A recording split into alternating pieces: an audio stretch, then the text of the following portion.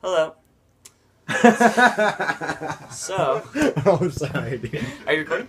Yeah, we're Okay. good, we're good. Hi. So, the way Cloudside started, or there might be a previous name. So basically these songs were written the past couple years or so in my room, or being away from home, going through a lot of hard stuff, going through a lot of happy times and whatnot. I was playing with a previous band at the time.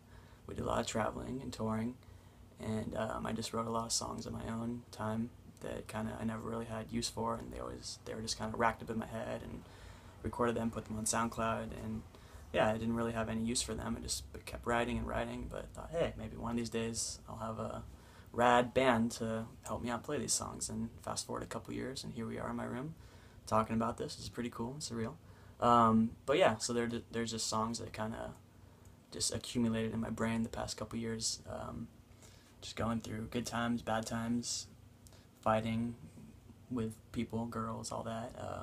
Being on tour, being away, going through high and low points on that, and yeah, it's just a lot of emotion behind these songs, and a lot of fun times.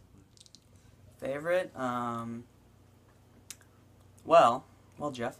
Now that we're starting to play our songs electric, I'd probably say Receivers or Cycles. Least favorite? I think we both know this would be Ascender. I'm still learning how to play it properly, and yeah, probably Ascender. It's a fun song. It's a beautiful song. I love it. But yeah, Ascender. I'll get you someday. What I would suggest is kind of what Obed said. Just kind of close your eyes and kind of just clear your mind. If you're having a shitty day at work or fighting with your significant other, you know, this album really reflects different high and low points that can kind of bring out different emotions. And I would say, yeah, just relax, give it your all. Don't think about anything. Yeah, each song kind of has its own kind of melodic sensibility that will bring out a different side to you. At least that's how it is for me. Yeah, all these songs are written at different kind of points in my life. Every time we play it, I can kind of like think back to that. So with that being said, yeah, just listen to it, tell a friend, and spread the wealth of us. You won't regret it. We're rolling? Let's do it. Family Guy or American Dad? American Dad. How about Billy Madison or Dumb and Dumber? Oof. Fuck.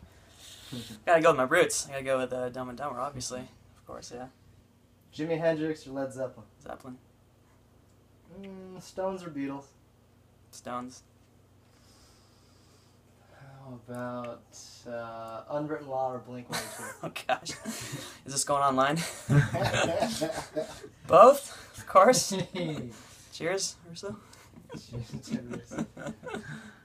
Gibson or Fender? Fender. Blondes or brunettes? I'll take them both, but, you know, brunette.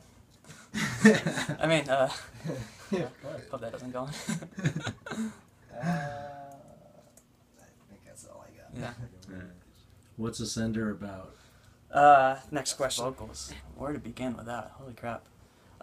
So, first time, I remember Jason's always talked about this guy, Jeff. I got to play, we played a show with his old band back in the day. Throughout the past couple years, I always heard his name, always heard how good of a guy he is. And I remember when Jason and I recorded this acoustic demo, we got a demo sent by Jeff, like, hey, it's my buddy Jeff. I'm like, yeah, cool, let's hear it. And the first time I heard it, it was in my old room, and I just, like, my jaw dropped. It's like, holy, whoa, this guy exists? Like, this is real? And fast forward a couple months later, half a year later, here we are doing this. And yeah, Jeff's vocals are they're insane. He has a great sense of falsetto, he has a great background, he's very hardworking. His lyrics are very insane and very deep and very emotional. That's why I can relate to a lot of it, and they're very fitting with Cloudside.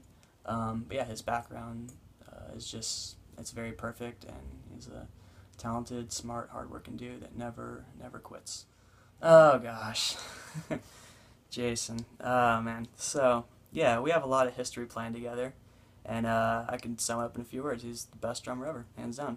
You know, me and him feed off each other so much, and I know exactly where he's going with these songs, and he's so damn talented. He's so musically trained, and his ideas and approaches, not just towards drumming, but just song structure in general, vocals, everything. Yeah, he's the best drummer hands down, and I'm very lucky to have him be my father and help me with other things in my life and whatnot. And he's yeah, the best drummer hands down, Mr. Obed. So first time I saw him play was with one of Jason's previous bands, and yeah, I had my eye on him the whole night. He was groovy as hell. He knew what he was doing. He was solid. Him and Jason locked in. I had the opportunity to play with him with a previous band, and from there it was just, everything just fell into place. Me and him could feed off each other, and it felt right. You know, you don't have that too often with some musicians and whatnot, and it just worked. From that, I got to know him pretty well. I still went to support some of his other band shows with Jason, and yeah, no, he's definitely very solid, very on top of it. He can pick up anything. Just right off the bat, he knows what he's doing. He has a very good backbone for laying the rhythm section down. Very happy to have him be part of this. He's a great dude and very social, committed, friendly, and he's a hell of a dude. I love him. So my father, I owe my guitar playing to my father, Andrew.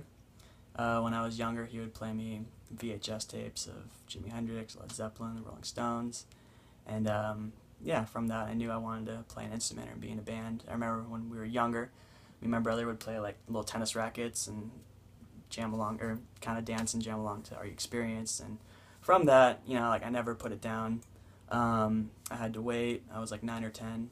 I was starting to play guitar, and I had to wait for my hand to grow around the neck. Like in elementary school, going to middle school is when I started actually playing, taking lessons, and started out with a lot of classic rock and kind of grew into my own thing. And yeah, so definitely I owe my dad a lot of appreciation to that for getting me into music. And 26 years old, I still haven't put it down yet, so I don't think I ever will.